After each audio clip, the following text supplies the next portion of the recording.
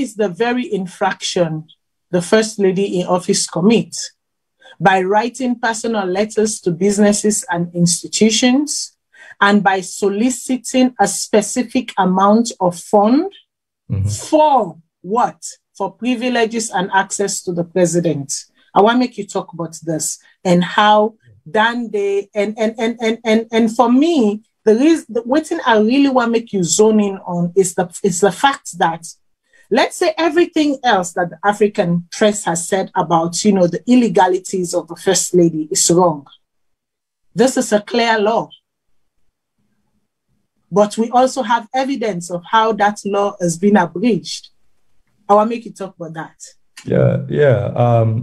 Going back when we first published about the allocation of public funds to the office of the First Lady, he not deny receipt of public funds. He admit to them. He used the money, according to them, judiciously. He used that for the intended purpose. And he challenged basically the Africanist press. The First Lady challenged the Africanist press for show evidence, say, use the money judiciously. He also say, one they take from personally from, money for himself. So we say, okay, since you challenge me, if we get the evidence, we could produce them, and we get the evidence. So we say, let the evidence speak for itself. We first start by showing exactly that in 2018 alone, all of the money allocated almost to the close to 8 billion was spent frivolously. It was spent without regard to public finance regulations, no bidding for the purchase of furniture, repeated purchase of furniture, fuel, and all of this thing, the purchase of tickets. And also we even published, a few days ago, we don't publish even the full 2018 bank statement for sure, the records, transaction details, and all of that. For sure, say exactly, we have not accused anyone of anything, and we are not making allegations. We are basically exposing how public finances have been used. The influence of the president, the wife of the president, is using the position of her husband to solicit money from businessmen and business organizations with a promise or with a pledge that if you contribute 50 million or 100 million, you will get an opportunity for get 10 tickets to the presidential dinner, the annual presidential dinner, and not only that the sitting arrangement at the dinner is going to be done according to order of payment. That if you're not possibly first pay, you go then at the front, you go then near the paper. And we show the letters, and what to make the letters interesting are the fact that the letters were written under the letterhead of the Office of the First Lady to the Mada and Fatima Bio Foundation. That is a charity, a supposed charitable organization that was established by the president and the current president and his wife before they became president. And that in itself raises another question of conflict of interest because, a sitting president and his wife cannot run a foundation. Using the status of her husband, you can do fundraising, but here is about saying, when I give me so amount of money and this is what you get in return. So that now, there is exchange, we then call, basically you depend on the wife for solicit money from business people and interest, not even business people alone, even government agencies. I mentioned some time ago again that there's a similar kind of organization called JMB Women's Wing and Associates. They also have their own various contributions and fundraising activities that they've been doing that they lodge into their own separate accounts. Sure. Who is auditing the First Lady? First Lady refused to be audited. They did not submit receipts and documents. Basically, they did not allow the audit service for audit. I've had various government people, including people from the Anti-Corruption Commission, ACC, they talk about the Office of the First Lady is captured under audit. It's not captured under audit. The audit is clear in terms of the fact that these people refuse to be audited, that funds that were going to them should not be audited. And that's why they even tend to argue, or this argument that the Office of the First Lady is under the Office of the President. There's no such arrangement in the Constitution. There's no such, the wife of a president is just the wife of a president. They call Office of the First Lady. That name, office, was first used by Madam Sia Kuruma. But the setting up of a bank account that is run by the wife of the president, started on June 28th, was in the amount of 2,980 million lodged into the Bank of Sierra Leone when the account was first opened on June 28, 2018. This first lady, current first lady, say not to income create account, income meet account. But the truth is that that account was non-existent. Now, where income then create that account, that is not disputing the fact that Siakroma not been they get money and run programs them under your office. True. Because we all saw that, we all know that. But as of the establishment of a separate bank account just for the office of the First Lady, now under this First Lady, so key responsibilities of the office of the Chief Minister now for make sure say he monitor all of the government ministries, departments, and agency for make sure say wastage not there. For make sure say he close any gaps, usai wastage day, and indirectly, not to your office no more, he also directly accountable for any wastage or any kind of corruption or malpractices them where they happen na the different. Nobody in the Chief Minister's office has denied the report and the details we've published. They have only try to say it is normal. That is how things are run. In fact, we highlight that apart from this budgetary allocation, we also show that much of that money was spent on per diems by, through the international travels by various officials. We showed the officials who received these per diems and the transaction. They said per diems are legal.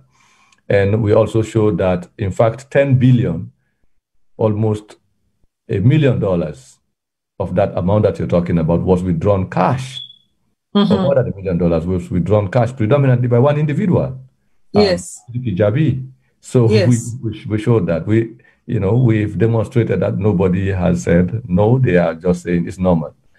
Okay, we have, in fact, the Chief Minister issued a statement, not denying the report, but basically saying that you get a number of units under your office, because I am sure there are many people in government, other ministries, departments, and agencies who are not receiving the complete budgetary allocation in a year. If you remember, when the Chief Minister announced that the Minister of Finance was the best minister, the Minister of Finance said on television live that he's apologizing.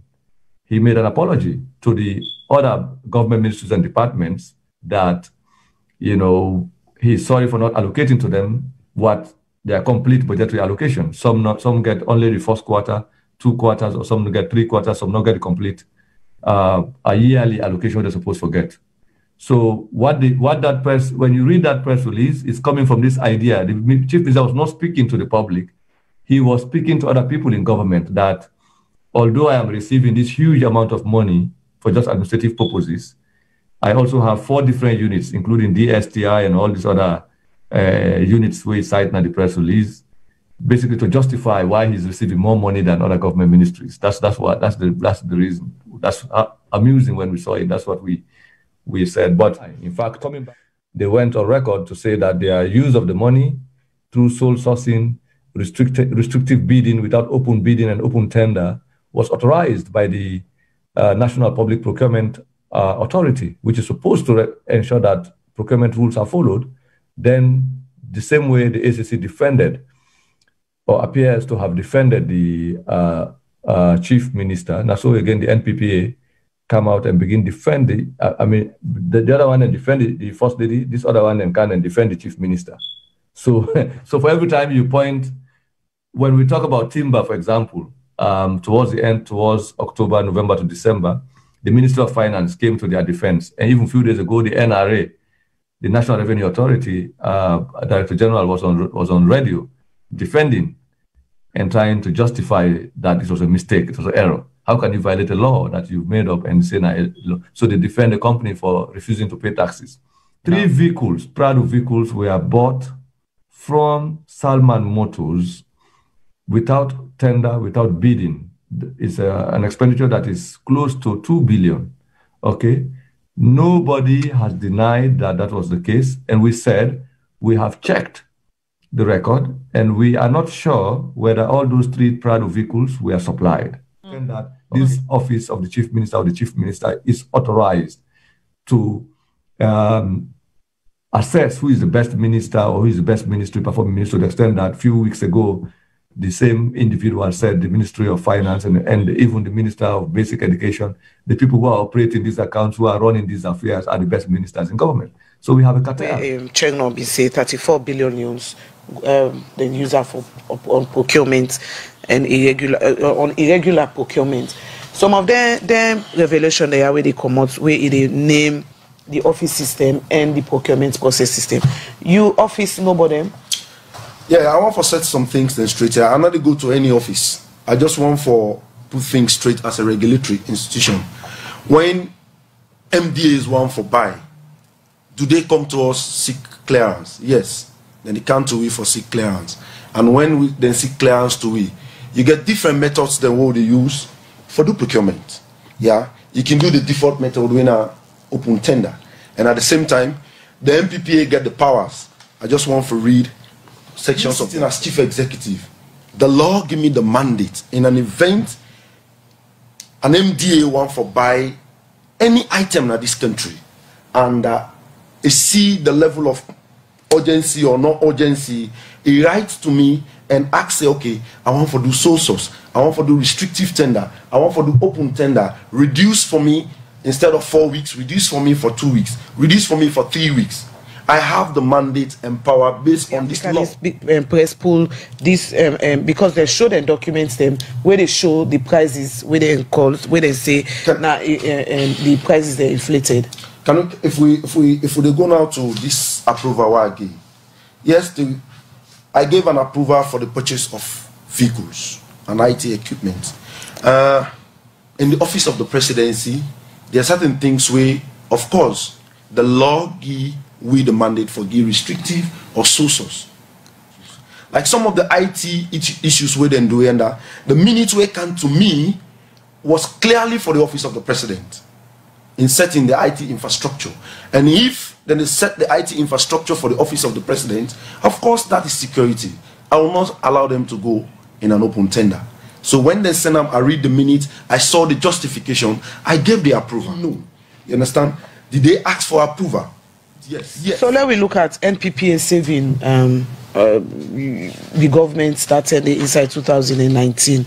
You've been inside an interview, but how you save governments from losing 400 billion loans. So waiting you able for save government inside 2020, because we don't go now into 2021 with all the issues there. We always they come out where they show weakness in the system. Very soon we're going to see a bulletin come out for the last quarter of 2020, and that bulletin you see how much we protect and prevent government from getting into contract that are not. We don't do. I want to just take case in point. For me, MPPA, I took MPPA with just 37 staff, and within that 37 staff, few don't go, skill and unskilled labor, skill and unskilled. And as I speak now, we are about 112 to 113 to do the job for Sierra Leone.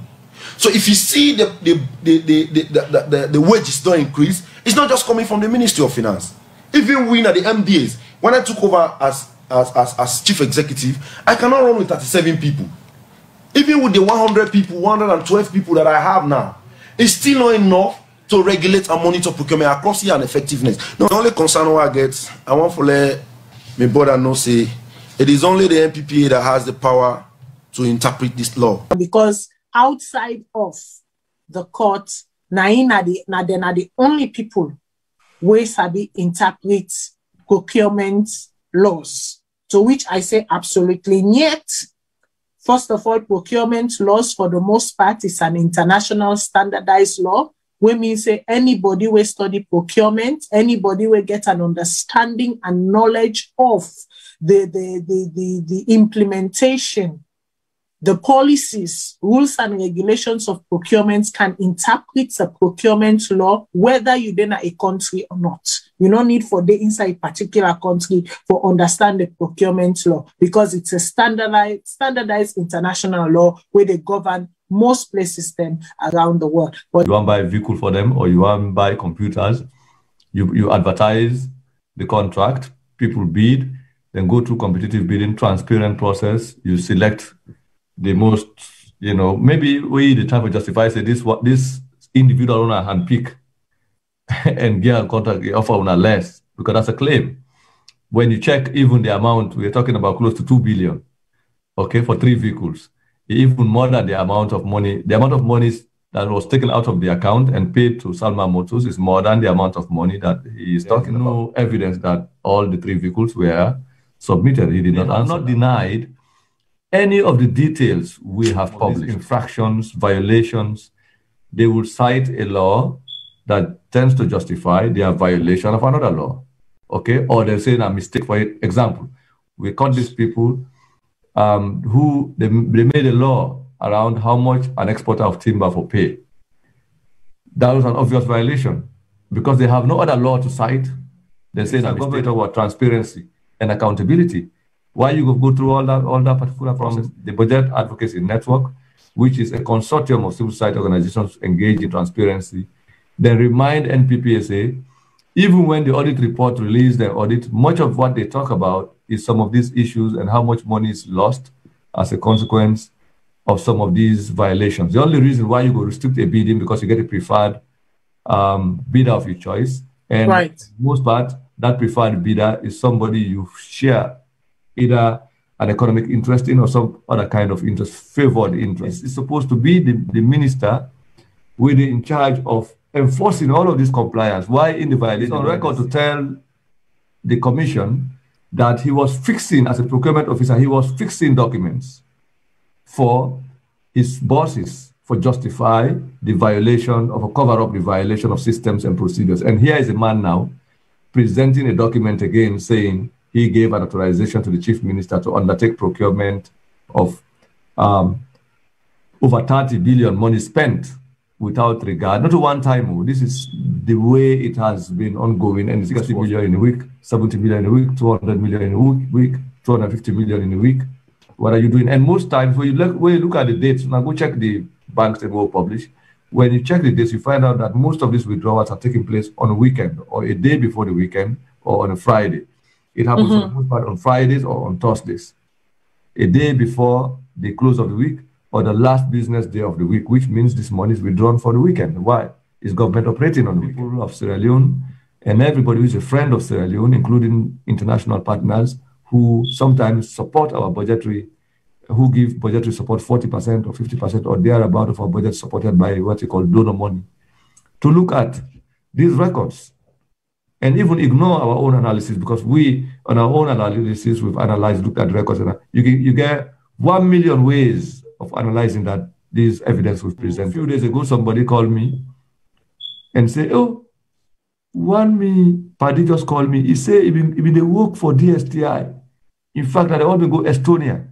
He said, we draw 4 times. He said, exactly, they counted 4 times. The same time they will go. He said, even not miss. I said, oh, how would we miss these things? So, for that individual, in fact, it was mind-blowing to see that what the individual thought was secret, that is captured in some of these reports. The other, I see another person we interviewed, testified that, oh, they will just give me this check, no more, go cash and bring the money back to them. In fact, 500,000, 50 million. We are not criminalizing your salary. We are basically saying that if it doesn't make sense for a financial secretary to be paid 100 million when a nurse who is an essential worker is receiving, this one is getting $10,000. This other person is getting $200,000. Whatever that Swaria said, take over the procurement authority with little over 30 staff. Now he has over 100 staff.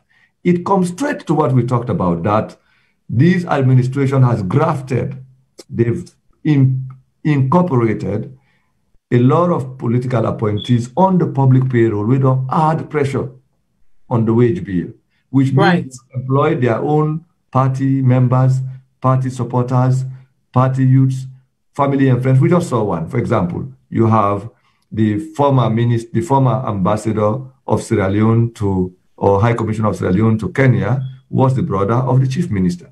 The brother passed away. You appoint the daughter or whatever of the speaker. When you say African Express, we are just journalists who just write. No, we are also educated people. Among our group of people, we have economists, we have procurement officers, we have people with knowledge of statistics, we have people with knowledge of history, people with knowledge of political science, with systems government. That's why when we write, you say you have not denied anything that was pointed out. You just found a crooked way of interpreting the legislation to justify why you did not follow the law. You call from, please. Hello. Okay. Thank you so much. This is Salone. As a call from Salone, Chernor, Eastern Province. I demand this. The allegation they make, where sometimes they post on a Facebook page, when you go there, become critical of the allegation there, and they block you. So I'm not sure about really comment on this particular one. The expert in procurement not clear the air. So I don't think so we'll go further without this because he's the expert. He don't talk with for talk. Exactly what happened. According to you, you say the head of the technical procurement. I want to hold you there just because so that we clear this. Not to Ina the only person who Sabi interprets the procurement rules and regulations. I want all you there just because Naina the head of the procurement department at Salone not mean for saying na in one grain. Now this one, Sabi interpret procurement rules and regulations. Procurement rules and regulations can be interpreted by anybody within the procurement industry in any part of the world. I know, I mean our brother, Stephen. Man, the entire civil servants, the entire administration bring new person at the same thing. Why? Because we get a system where they self-perpetuate within the go on, you know. And so it's like I mentioned something else, Salone don't begin get sense. Salone will get sense. But yeah. We one of the things we get for go in our country, but some of in our overseas, we get for good raise up a campaign, we get for the condition people in mind. The one whether in ABC, not then gladly, you know, always this way go on then gladly, you know. The one whether in SFPP, even though where they know, the one they'll be they speak harshly against the ills of APC. Today, then they speak remotely, more mutedly, if ever not at all, you know, because now they own the lady. You know. Johnson from the United States. If the law is broken, as long as it's in my favor, if those rules are not followed that are laid down by the Constitution, nobody is going to respect it. Now, there's no respect in Sierra Leone for the Constitution. The call from New Jersey. Me, I want possibility free from Mr. Bar every day, and any well-meaning Sierra Leone from Tenima. It's sad for you from somebody like that wanted to say. Even within the fact, they say as far as Salone level is concerned. What does that mean? This Mohammed, the call from Anchorage, Alaska. We didn't find out, say, the previous first lady didn't get. Why we not go tackle the present still where they can go on right now? We tackle the problem right now. Let them investigate what's in the say right now, the problem. Let them investigate the one. A block, whether I a block or whatsoever. But this started make up since. I think this is a very good opportunity. Make I just address this Facebook page or any other page run by any in the name of the African Express, including even the website. You're free to make comment if you want to make comment, but make a comment in a responsible way. Because I have, for example, on my personal Facebook page, I have about 5,000 people where already they just can't check. Some are Sierra Leonean, some are non-Sierra Leonean. You can insult. Can't do my because on my page. You expect say I go left from there. You go insult me audience. It's not about me. Because for me, you are they receive audio messages, are they receive text messages, are they receive me an inbox messages. I have said there are going to be a time, this and Tubaku, where I go publish some of these things. This person called me, say I cannot listen. He said, I'm not able to listen all the entire. He said, because he said too vulgar, who are behaving responsibly, who sometimes when they make comment, as he say, he deserve respond, I can go and respond, address the question. If they ask another question, I address. So when I say them, they repeat the same question, I leave them on. Who are well behaved, who are sticking on the issues. But I block people who have nothing to contribute to evidence. We'd also present the evidence. People they tell you, say, hey, bring evidence. Now we don't bring evidence. these people are still offended by the evidence. So you will talk say this thing no go done. If you be not say this na so a day, na so no more for day, why you been decide say you go change her? Why you also pretend say you make a commission for hold people responsible for the same things that you're doing? So that kind of hypocrisy that I saw behind the curtains, behind the scenes, which is what drove the African Express to investigate and bring this to the public domain. It predates Madabio, it predates even Anescoma. Anescoma, yeah. So yeah. And at least I want to make a lot of people they understand, you know, a lot of 20 years of work. Yeah. A lot of people say, oh, this is all about, you know, blackmailing the SLPP government. This is all about sabotaging the efforts of the SLPP government, this, that. Why Chernor not in the top? People, do your research. Each specific year. Keyword, each specific year. Exactly. And it goes on further to say, Section 18 of the Public Procurement Act of 2016, one of the laws that regulates public procurement in Sierra Leone specifically provides that all goods and services procured by a minister or department must be included in the prior approved annual procurement plan for that entity, and that the procurement committee must be in charge of a procurement process. Parliament if it's going to be a token parliament? Why have ministers if they are just only going to be there to do what they please? Then we might as well not have elections. I don't talk about the impress. I don't talk about, you know, one person alone withdrawing, you know, over 100 million of you know, withdrawal in cash. 100 million, like, can you imagine? Push for increased transparency in governance and in the management of public resources. Nothing we get for do. You get for it predate the power regime. You get for also go beyond the power regime. You guys, you know me. We have worked together over 20 years. I have written articles that you have published in your newspapers. Example, the Global Times. You did not even pay me for those articles. You ran them free because you think they serve your interest. Office. I would name him Abraham John, was registrar for the Political Parties Registration Commission, was accused of corruption by, this is somebody that we also defended and said, no, the politics not the office. This individual wrote an article, had his name, and put in the article that Mina from McKinney, that I have been paid. So you make these stories. These are the same person that I've been witness for the whole time that I was criticizing the APC, standing up against the APC. In fact, the institution will work, that the institution will support dissidents or destabilize the work we're going to do against the APC. So basically, he was being paid under an APC government. Now he is working in the office of the chief minister. Because I know in the final analysis, the last word is going to be ours. The people of Sierra Leone are going to pass a verdict against corrupt leaders. They have done it in the past. They're going to do it again. Without these kinds of platforms, this kind of message don't go out the way it is. I think we are in an amazing place. When we started, people decided to keep the conversation aside. The collective voice of the people cannot be ignored. That voice going. Our collective voices will change a lot of things. We have succeeded in undercutting the false narrative of the state around corruption, good governance. If we continue this, definitely this now will lead to the change we want. And it's going to happen. So thank you very much. Exactly. Thank you very much, Mr. Ba. Change is going to happen. Change takes time sometimes. Change takes resistance sometimes. But one thing that is for sure, with persistence, change does happen.